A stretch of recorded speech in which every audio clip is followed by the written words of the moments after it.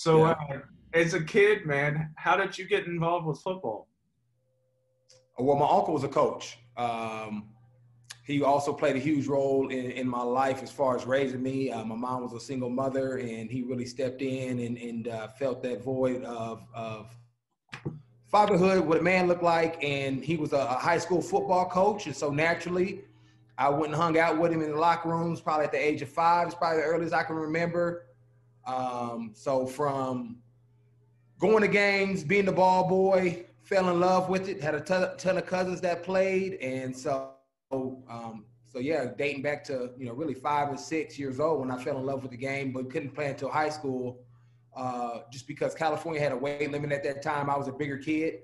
Yes, And so I played other sports. But once I got to high school and was able to get out there, never looked back. definitely, man.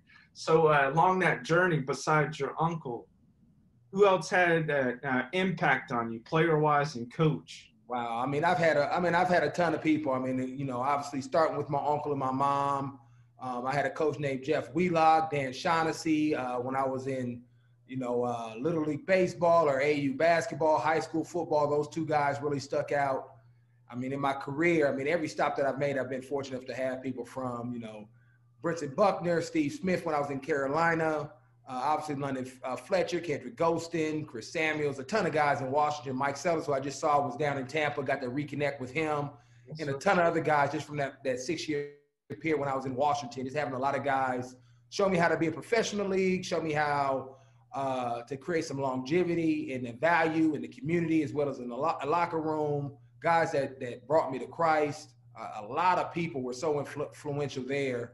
And then when I left to Arizona, starting to get with guys like Sam Acho, Carson Palmer, Larry Fitzgerald.